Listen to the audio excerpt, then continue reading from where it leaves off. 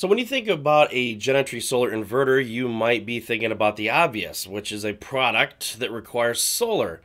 But that couldn't be further from the truth. Admittedly, it is easy to associate the two, and we've even had a delay when importing our parts to make our inverters because of the company name. But did you know that a Genetry Solar Inverter can actually run your house without a single solar panel, wind turbine, or even a charge controller? Our products do support the grid in many ways. One of these is in the form of a UPS. Now, I'm not talking about the delivery service, but rather an uninterruptible power supply. My dad actually used to call these UPS, but everyone else calls them a UPS. So how might this form of inverter setup benefit you? Well, stay tuned to find out.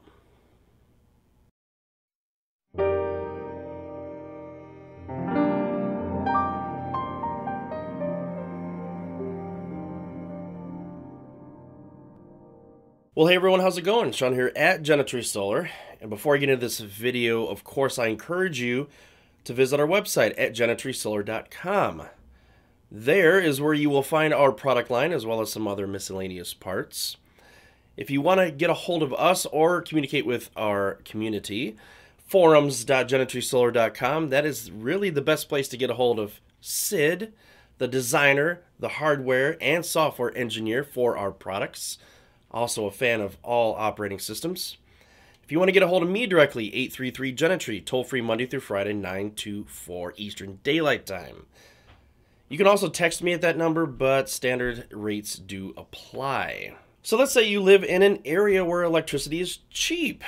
Lucky you. Or that you are far below the national average of 23 cents per kilowatt hour consumed as of this video. Personally, my rate is about 18 cents per kilowatt hour consumed, but yours could actually be as low as 10 cents or as high as 25 cents. That doesn't factor in things like time of use, where available when electricity can actually be cheaper during certain times of the day. This is also known as off-peak use. So with that being said, you might actually have cheap rates, but also less than reliable service. Now you can, of course, go out, buy a bunch of solar panels, the stand, the wiring, charge controllers, combiner boxes, and more. Or you could just buy some batteries and a Genetry Solar Inverter. With some wiring, you can save a substantial amount of money while having power even if the grid goes down. This is what we would refer to as a whole house UPS. And the great thing is it can be scaled up or down to meet your needs. Maybe you don't care if the air conditioning or the garage lights are on backup. You can design a system with the help of a qualified electrician and make sure that all of your critical appliances are always operating even if you lose the grid.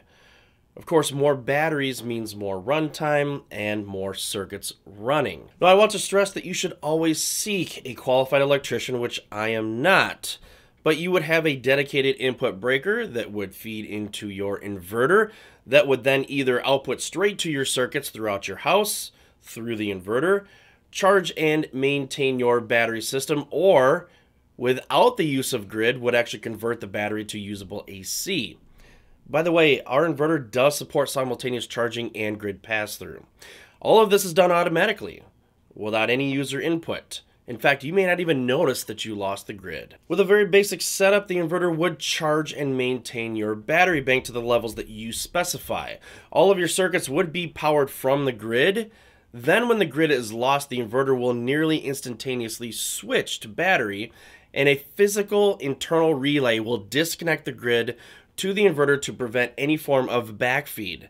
This is sometimes referred to as islanding. From here, all of your circuits are now being powered by the battery. The inverter will stay in this state until either the batteries go below a low voltage threshold shutdown or the grid is available once again. Now, if the grid does become available, the inverter will automatically transfer back to grid, and once again, all of your circuits are now grid powered. If the battery voltage is below a set number, the inverter will then begin charging the battery system from the grid. This ensures that the battery is always fully charged and ready for the loss of grid. Now, of course, all of these settings can be adjusted by the user.